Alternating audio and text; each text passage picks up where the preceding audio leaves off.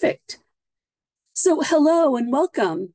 I am Lisa Carr, the public health analyst with the external engagement team at SAMHSA, the Substance Abuse and Mental Health Services Administration.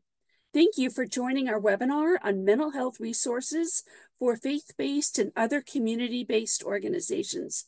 We're just so pleased that you have joined us here today. A few housekeeping announcements.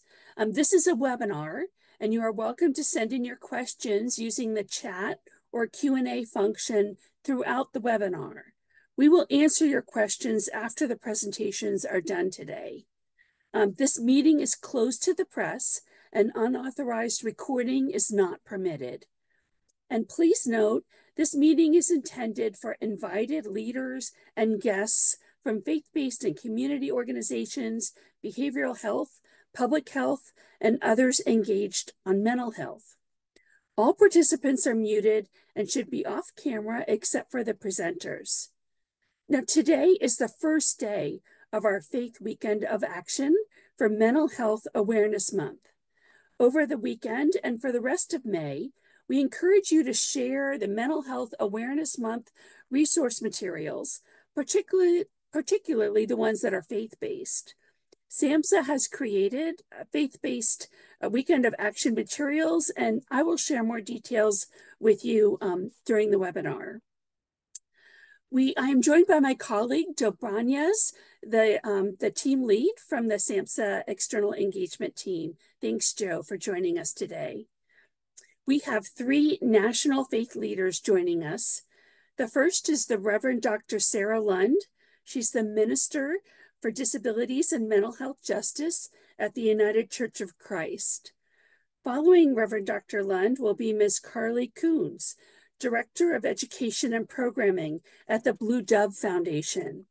And following Ms. Coons will be Ms. Laura Howe, founder of Hope Made Strong and the Church Mental Health Summit. We will end our time together with a question and answer session. So if you have questions, please submit them in the chat or using the Q&A function. With that, I will quickly share some of the SAMHSA Faith Weekend of Action information. Perfect, thank you. Great, so if you go to the next slide, you'll see, let me tell you a little bit about SAMHSA. So SAMHSA, the Substance Abuse and Mental Health Services Administration, here's our mission and what we envision. So our mission is to lead public health and service delivery efforts that promote mental health and prevent substance misuse, and provide treatments and supports to foster recovery while ensuring equitable access and better outcomes. SAMHSA envisions that people affected by or at risk for mental health and substance use conditions receive care, thrive, and achieve well-being. Now, if you go to the next slide, May is Mental Health Awareness Month, and our Assistant Secretary of SAMHSA, Dr. Miriam Delphin-Rittman, shared that the following in that video. She shared that our country is facing an unprecedented mental health crisis across all ages and backgrounds. According to our data, nearly 1 in 4 adults reported a mental illness. Almost 20% of adolescents aged 12 to 17 had a major depressive episode. And tragically, there is 1 death every 11 minutes in the United States due to death by suicide. These troubling trends underscore that mental health matters at any age. At SAMHSA, we are committed to increasing access to mental health services. We also know that people are reluctant to get help. We want you to know that we see you, we hear you, and we support you. We believe that with right care, anyone affected by or at risk of a mental health condition can thrive, achieve well-being, and lead meaningful lives. And when healthy, you may also be a lifeline for someone else.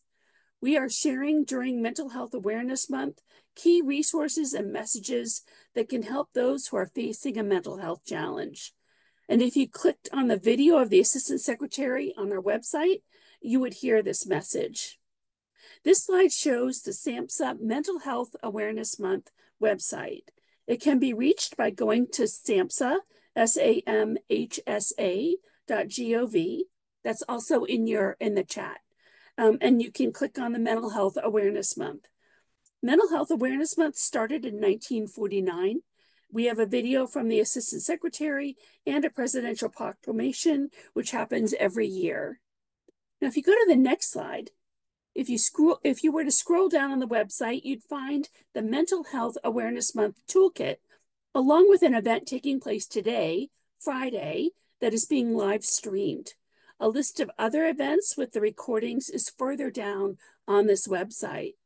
Now, if you go to the next slide, this is the content of the Mental Health Awareness Month Toolkit. We hope that you will use the social media posts. That is such an easy thing to do, to like and share our posts.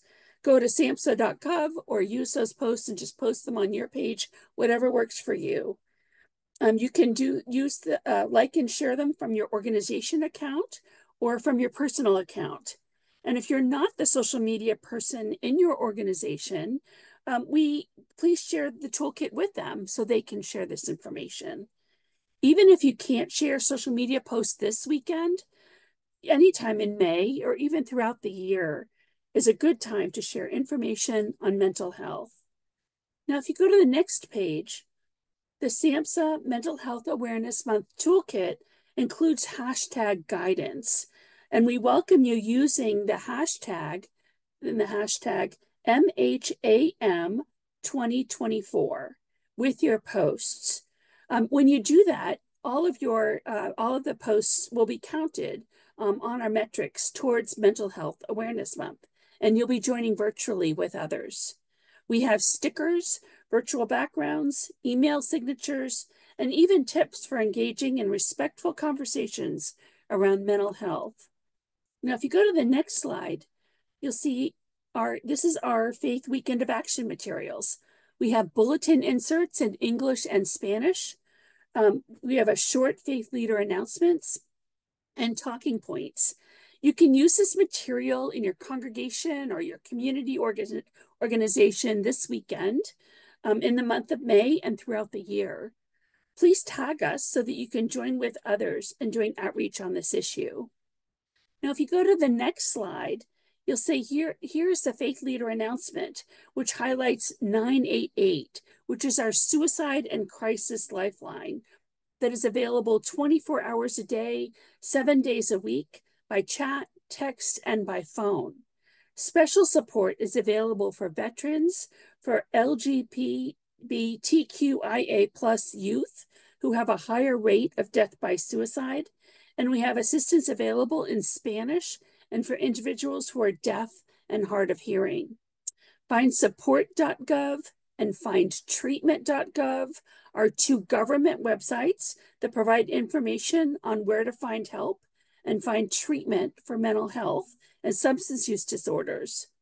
We also have talking points for faith leaders to share on spreading acceptance and support.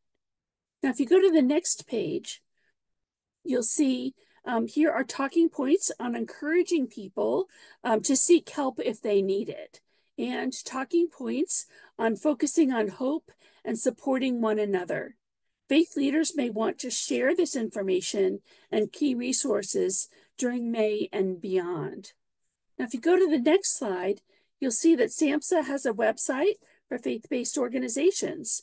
Just Google the words SAMHSA and faith, and up will show this page.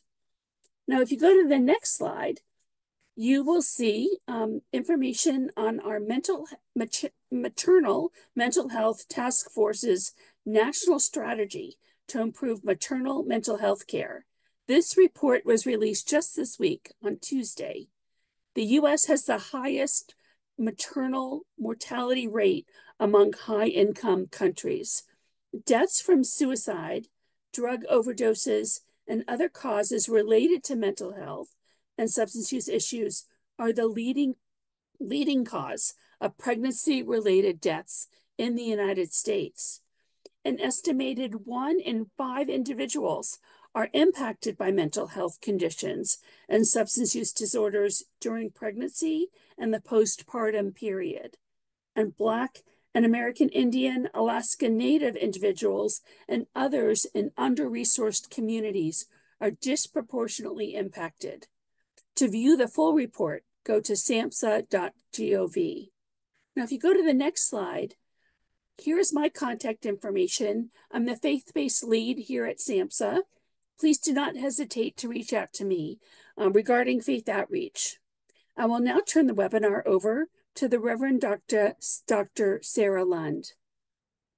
Thank you so much, Lisa, and all the partners and friends at SAMHSA. This is a wonderful opportunity for all of us to come together to utilize a resource that we have in every community, the resource of faith. And so I'm speaking to you as a person of faith. I'm a pastor, I'm an author, I'm an advocate. I'm a person in recovery with my own mental health conditions, and I am a suicide loss survivor. And so I invite you to do what you can to join this movement for mental health. The World Health Organization says that mental health is a human right. And as a faith leader, I say that mental health is a God-given right. And so wherever you are located and whatever your faith might be, I encourage you to do something this weekend as we are encouraging people to show up and speak up for mental health. I'd like to share some slides with you to encourage you, giving you an example of what our organization is doing, the United Church of Christ. We have a network called the Mental Health Network. It's a national network, and we created this resource that has been a tool that we invite you to use, adapt, and share. This is called the Welcoming, Inclusive, Supportive, and Engaged, or WISE, for mental health. This is a program that's been used by synagogues, churches, nonprofits, associations, and conferences across the country. And we've also consulted with people in other parts of the world who are interested in a program that allows your organization to focus on mental health. And so I'd like to share with you the different parts about the WISE program. Next slide. The United Church of Christ is a denomination in the United States. We have 1 million members, 5,000 churches across the country, and our core values believes in this invitation to create a just world for all.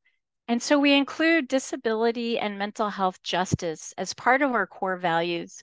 We're also open and affirming, celebrating God's love for all people. And so you'll see our Love is Louder logo. If you want to learn more about that, go to ucc.org.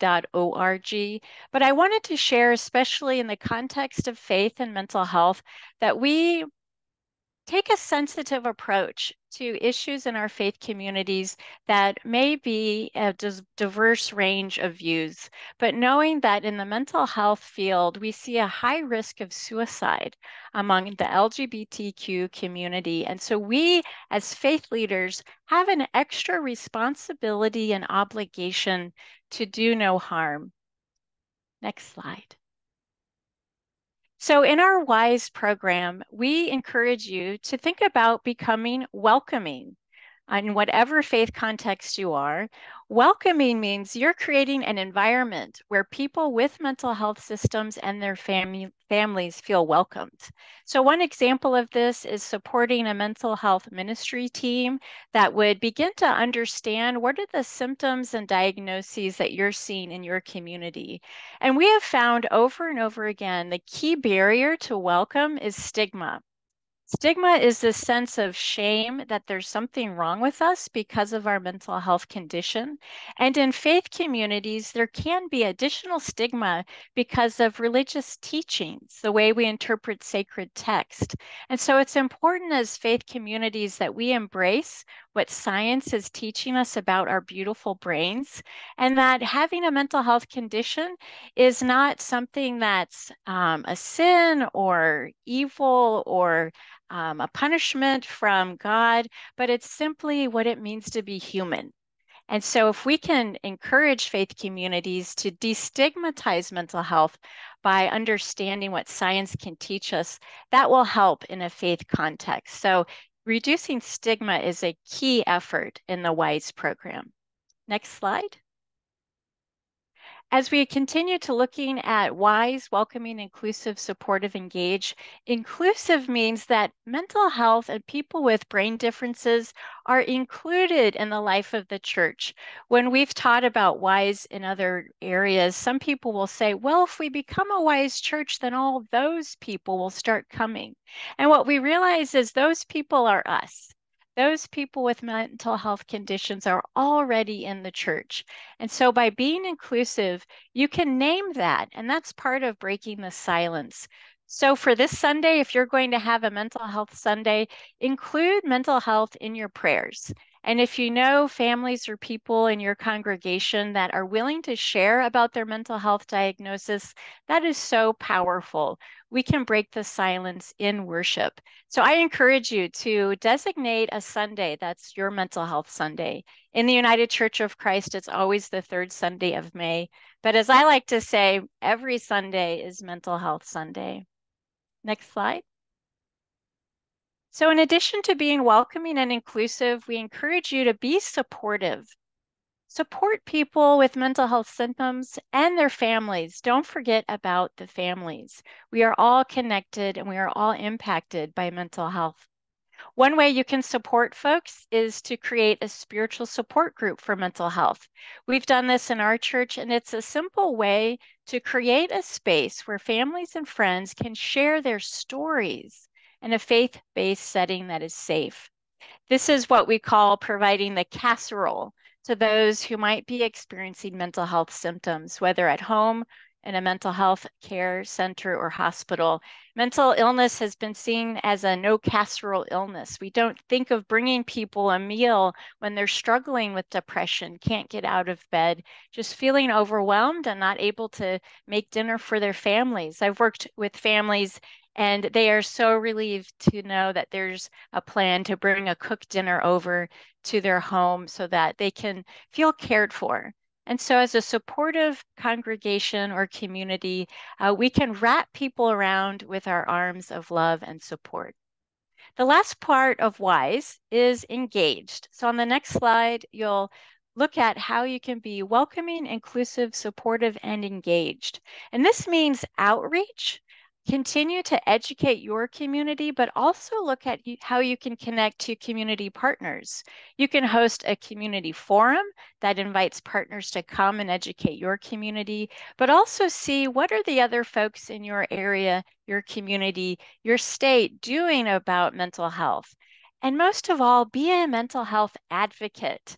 Mental health is for everybody, and it is something that we need to speak up about and help people get the support and resources they need. So there's a quick review of 10 steps that we offer to become wise, and this can be adapted. But basically, you want to ask your leadership to be supportive of becoming wise, form a team that can work on this together, let the UCC Mental Health Network know that you're doing this process and they have a consultant that can help you. Create a plan and approach that focuses on education. We believe that education is the key element to addressing the stigma that can lead to your organization voting to become wise. Then draft a wise covenant. Involve your leadership in engaging with this wise covenant. Vote on your wise covenant, and then certify by letting the Mental Health Network know that you're wise and celebrate. Publicize that you are wise with your community, and then think about the future. Now that you're committed to mental health, what might you be called to do next? In the next slide, I wanted to give you an example of covenant. This is something that in our tradition, it's a promise that we make. It's a part of our vision about who we are. And so here's an example of one organization's covenant. They say in an effort to reduce social stigma, we pledge to examine our own attitudes and preconceived notions about mental health symptoms, and we confront our own ingrained stigma. We pledge to actively welcome those with mental health realities into our faith community and provide a safe environment in which people can tell their stories and share their journeys. Next slide. We pledge to include people with mental health symptoms in the life, work, and leadership of the congregation. We commit to recruiting, nominating, supporting persons with mental health realities to serve on teams, in leadership positions within the congregation. And when calling clergy and other staff, we pledge to be open to hiring persons with mental health diagnoses.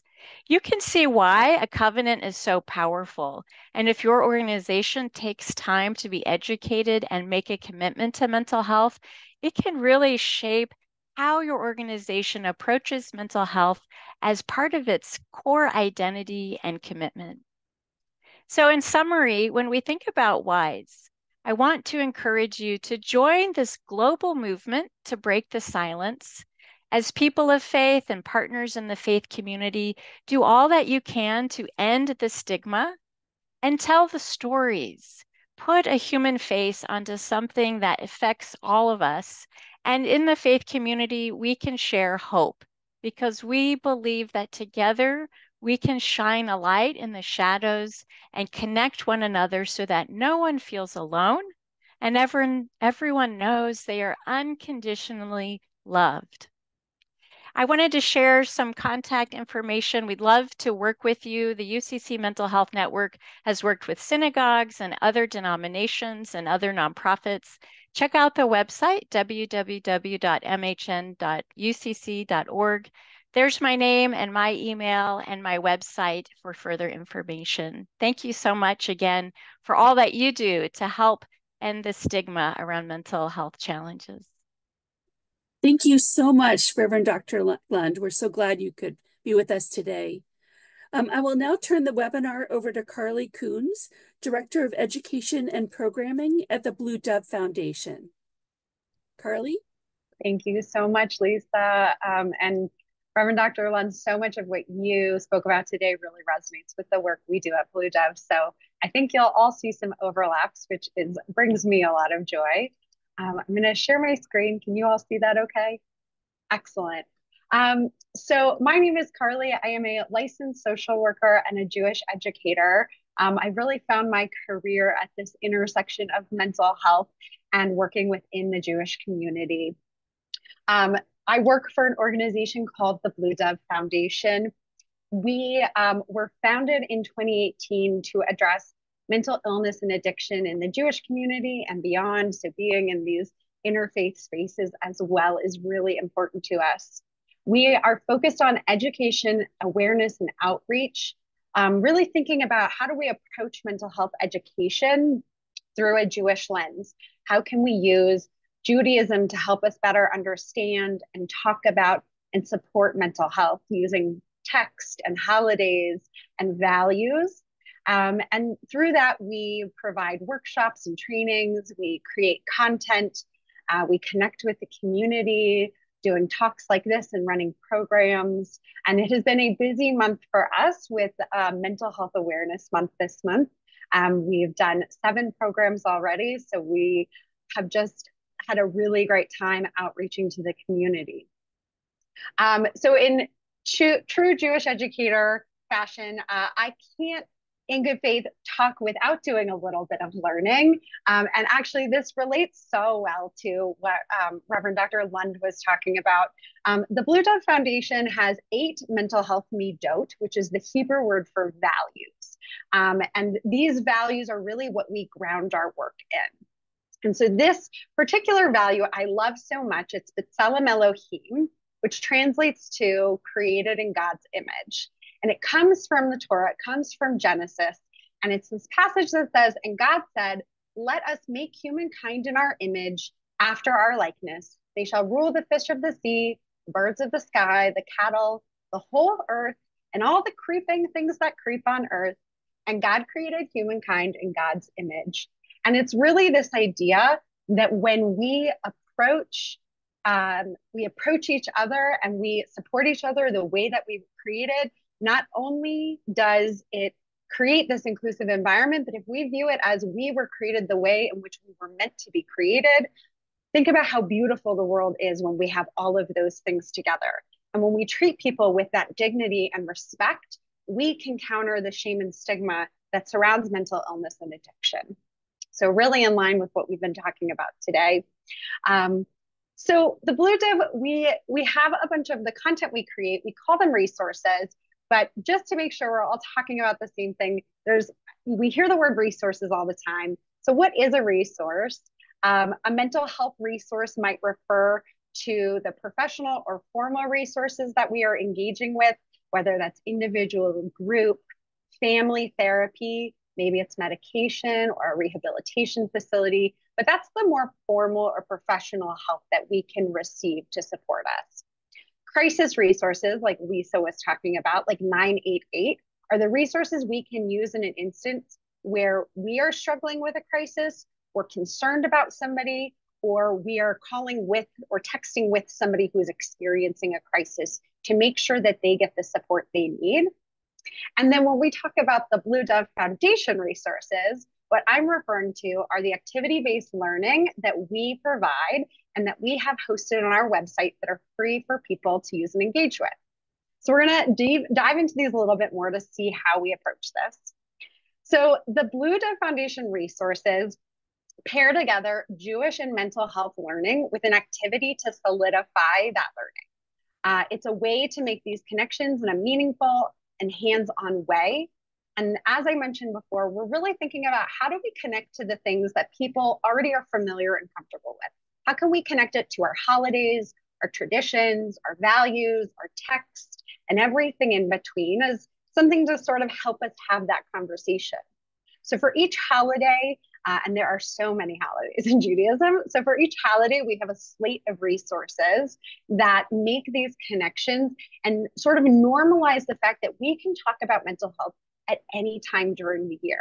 And when we take a look at our historical figures and at our texts, when you really look at it, mental health is sprinkled in throughout everything we do, even in the Torah, right? We see it even in Genesis with B'Tselem Elohim, this idea that we are meant to be the way that we were created. And that's what brings the beauty to this world. We also want to help people remember that they do not need to be a mental health professional to support mental health or to use these resources. Our goal is to make them really accessible so that anybody feels comfortable taking and using them, and reminding people that we are the best observers in our community to see when somebody is struggling and to know when something feels off about the people we care about, so that we can check in with them and make sure that they're getting the support that they need. So how are these resources structured? This is a little look into one of our Hanukkah resources, the mental health menorah.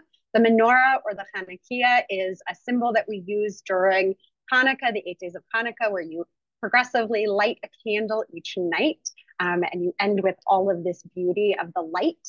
And so in this, you can see there's a little bit of grounding in the story of Hanukkah, in the story of the Maccabees and the resilience that they had to protect the Jewish people.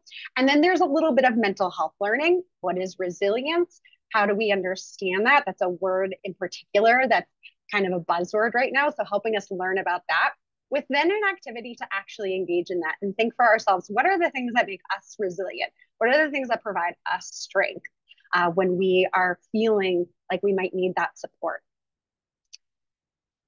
So how do you use these Blue Dove resources? We have many ways.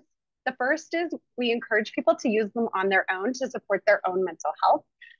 We oftentimes forget about ourselves in a community where we are so good at supporting others. So for individuals, for clergy, for youth leaders, for camp directors, we encourage people to use it on their own. We also encourage people to share it out with their communities, to put it in their newsletters, host them on their website. There's a JCC in California that prints them out for every holiday and puts them in their holiday baskets that community members pick up and take home. So lots of ways to engage with it. We also encourage group facilitation to facilitate these in a religious school classroom, in an adult education setting, with your youth group, at a summer camp, sort of anything in between, and really taking and adapting these resources to meet the needs of your community. And you know, we have very little ego around it. We just want people to be using the content and learning together. And as that's adapting it to meet the needs of the people around you. All of our resources are in our resource library on the Blue Dove Foundation's website. And that website I've just put in the chat. You can search for a specific topic in the search bar here. On the side, you can toggle based on a holiday, based on a mental health diagnosis, based on a category. If you want to see a meditation, you can look up audiovisual. So there's lots of ways to navigate it, and we're always increasing those resources as well. And we hope that you stay connected to us at the Blue Dove Foundation. There's many ways to engage with us on Instagram, Facebook, emailing us, or our website. We hope that you find these resources helpful and useful. And we are just so grateful to be doing this work with you all. Wonderful. Thank you so much, Carly. That was so helpful. And you all should have that in your chat. You can see the program. I will now turn the webinar over to Laura Howe, founder of Hope Made Strong and the Church Mental Health Summit. Welcome, Laura. Hello, everyone. Can you hear me all right? I think I'm off mute. Fantastic. I love this. I'm learning so much. It's so great to connect with all of you. It has been a wonderful afternoon so far. Yes, go on the emojis, put the hearts and the claps in. Yeah, I love this. So much fun. I have the honor and privilege to lead Hope Made Strong and produce the Church Mental Health Summit along with some amazing partners. And so today I want to walk through some of the resources that we offer at Hope Made Strong. We'll start off here. I'll share my slide here. Here we go.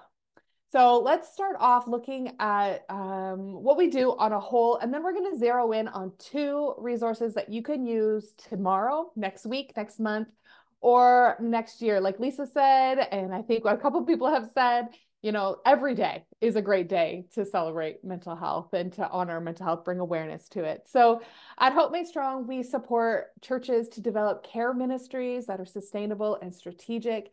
I truly believe that the local congregation is a perfect place. It's perfectly designed to be in the hearts of our community and connected to our neighbors and to the community at large. Carly said this, we as faith leaders and organizational leaders, we hear the heartbeat and are in close connection and relationship with those in our community. So we are often the first people that those go to who are struggling. You know, I go to my friends and the family and my loved ones and those who I trust first when I'm struggling. Maybe not so much a doctor that I barely know or have to book an appointment with or might cost me money. No, I go to my friends and family, and in the church and in congregations, we are the friends and family for many, many people. And so it just makes sense that we are the people that decrease stigma, that are on a mission to help support, wrap our arms around people when they are struggling, be cheerleaders, and walk alongside someone as they journey through to recovery. So at Hope Made Strong, I'm excited to offer the Care Ministry cohort as well as the Care Ministry podcast. These are 2 resources that have a broader view of what a care ministry and what congregations are able to offer. Church Mental Health Summit and Mental Health Sunday, we're going to be talking about that just today. And then we have a few online courses. But let's start off talking about the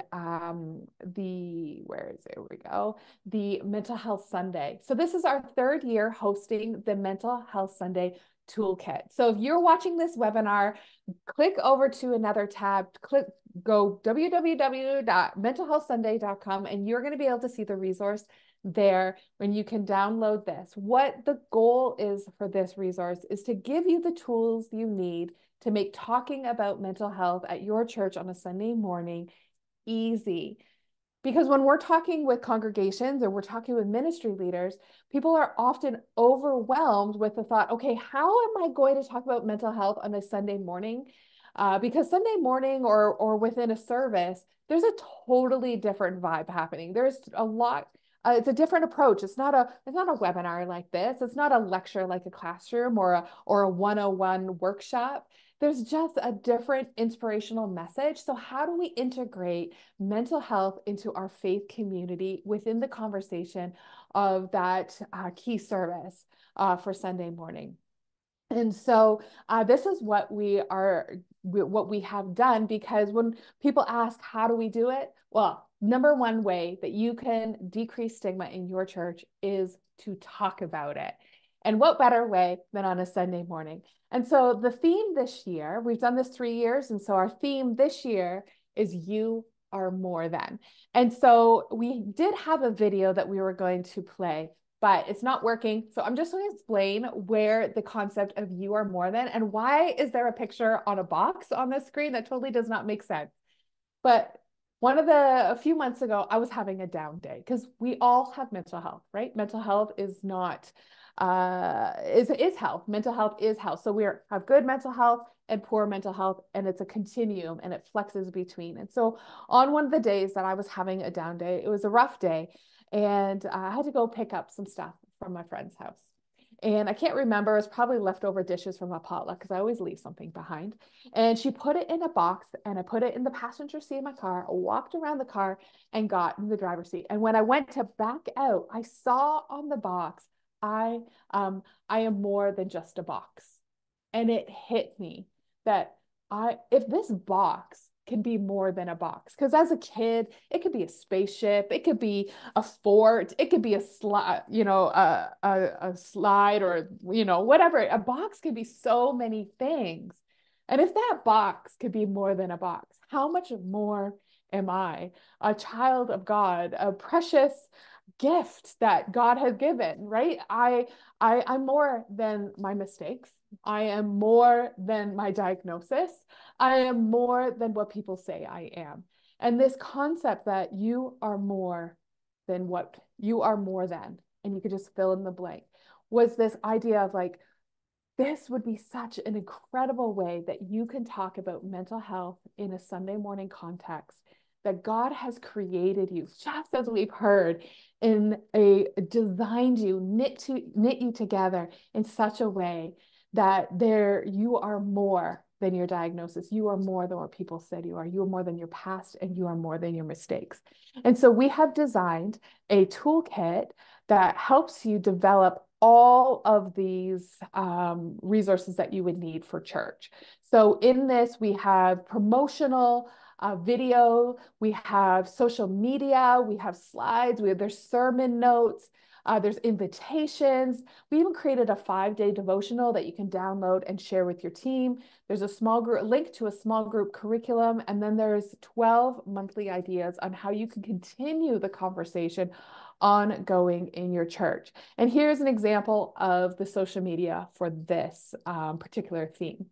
Now, we don't want you to cookie cutter. Care cannot be cookie cutter. It has to be as unique as your congregation, your culture, and your community. So we invite you to download these as templates, then adapt them and change them so the context of your community. So when it says, will you come with me, Mental Health Sunday? Someone did this on March 24th, but you can do this on May 24th or October 24th or whenever you need it, because this is adaptable for your community.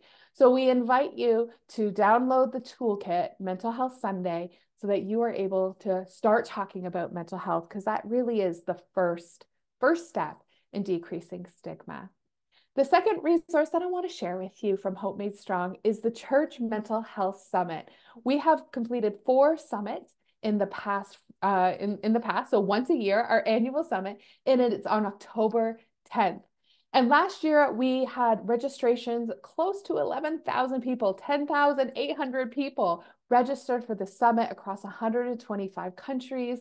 We feature speakers, thought leaders, those with lived experience, educators, pastors, everyone that you could think of offers a talk or a session from all different denominations. We're ecumenical, we are global. And so this really gives you an opportunity to register for a free training on October 10th. And gather your team, have a watch party, viewing party. So churchmentalhealthsummit.com, and you can access all of that on October 10th for free. So I think that's it from me. We churchmentalhealthsummit.com, and then the Mental Health Sunday. So thank you everyone for stepping up, for having courage to say we want to champion mental health in our community. We are here with you. If you ever need to reach out, please do with any of our panelists. We're here to support you as as you navigate that and as you champion mental health in your community. Thank you so much, Laura. That was just all these. I'm just so thrilled with all these presenters and such great information. And thanks for the love through the emojis as well. That's wonderful. And we intentionally made all of the materials are available for free, including on October 10th, that conference. It's an amazing conference, and nice that we have so much free materials. We'll now go ahead and take any questions that folks may have. Feel free to put them in the chat or the Q&A function, and we would be glad to take any of your questions. I'd like to share that we also have some Mental Health Sunday worship resources. I'm going to put them in the chat. This was a toolkit that we created in partnership with the United Church of Canada. And so there's sample sermon messages, children's messages, prayers, litanies, suggested hymns. And so it's something that you can download for free and use in your communities as well. Wonderful. Thank you so much. Great. We did get the question, will a recording of this presentation be available? Yes, I do. We do hope to share the recording. We also will have the PowerPoints and available, and we'll share them all with everyone who RSVP'd. So thank you, Carla, for that question. We also have another question from Elise, and it's, do you consider all neurological conditions when you think about mental health, like Parkinson's, dementia, TBIs, etc.? Do any of our panelists want to take that? I can speak to it briefly, and not as a clinician.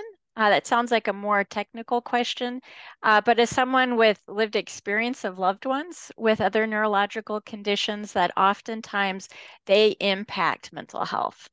So sometimes other disabilities can cause more anxiety and depression simply because you're navigating care and symptoms that cause pain, can cause feelings of being overwhelmed, can impact your energy, impact your ability to engage in the life that you used to live. So there's loss and grief with that. And so in that sense, I would say very much so people who have other diagnoses, their mental health is directly impacted by that. I would add to that absolutely that our mental health and our physical health are intrinsically connected to one another. We live in one body, and when one is struggling, it impacts the other. So if we are struggling with our mental health, we might see some physical symptoms, and vice versa. If we're struggling with our physical health, we're likely to see some mental health symptoms as well. So I think, especially as we are trying to approach mental health holistically, it's really thinking about everybody has mental health.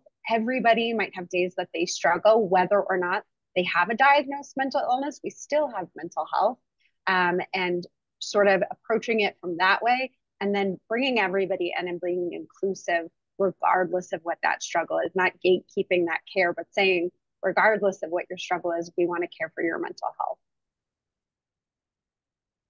Thank you. That's wonderful. We have a couple more questions.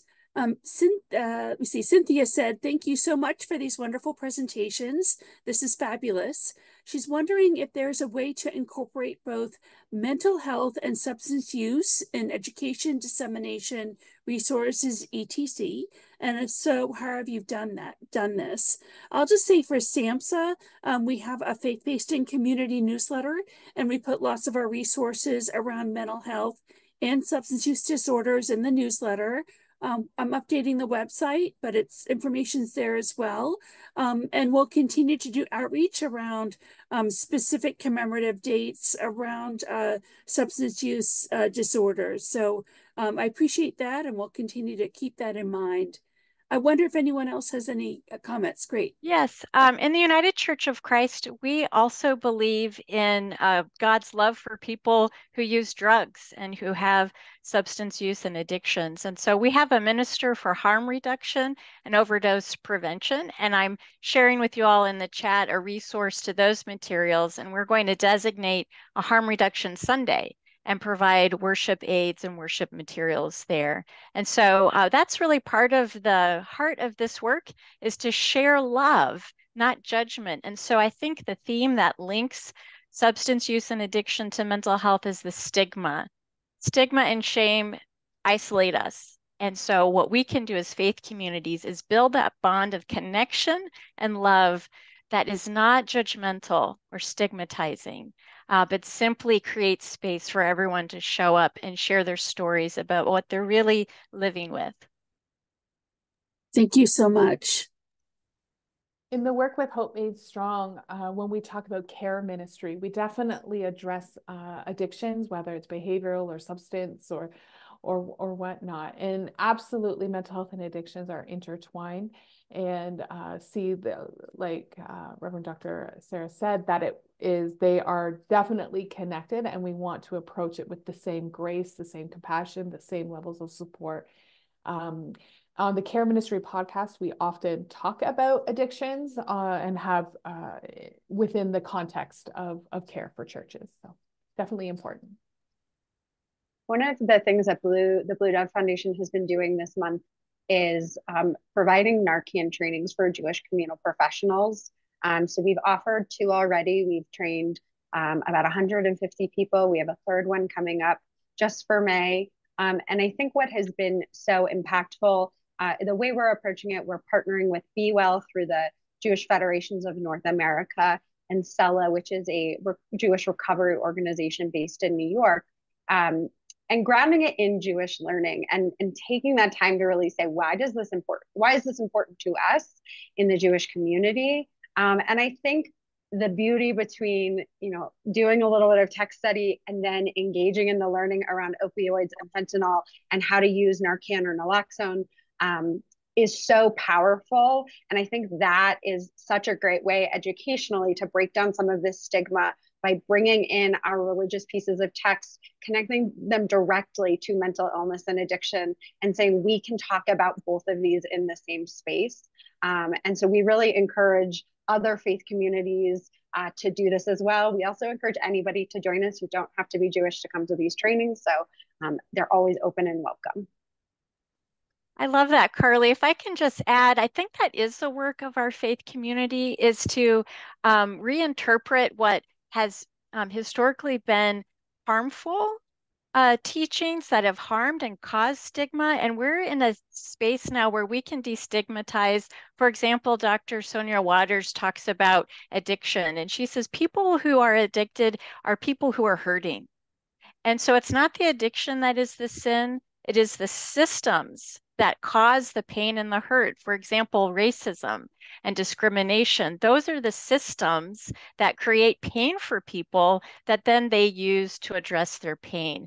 And so that different way of understanding addictions and people's pain can liberate us and make our hearts open and judgment-free so that we can truly partner with people and change the systems that are causing pain. And that's part of the advocacy work of mental health justice.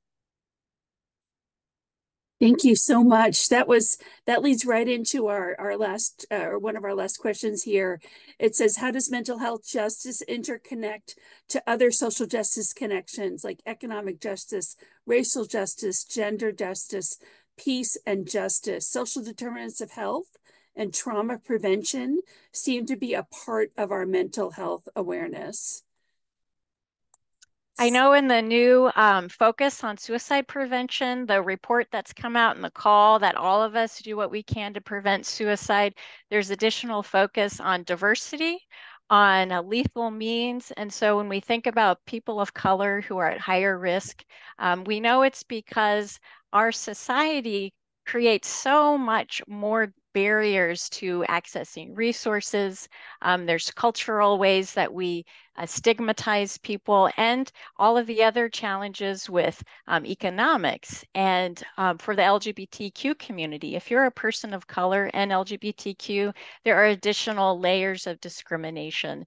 And so the more that a faith community can help educate, right, around diversity, equity, and inclusion from a lens of love, that we are all human, we all are equal, worthy of respect and care, that goes a long way to create this sense of belonging and connection that we know helps prevent suicide.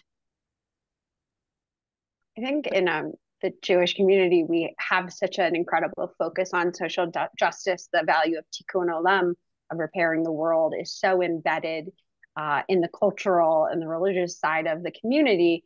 And I think in a lot of ways, the justice for mental health, the inclusion of mental health, can actually really take a page out of some of the other work that that we are already doing. Right, the way that Judaism is supportive of the environment, the way that Judaism has found a way to and is working to continue to support the LGBTQ plus community, right?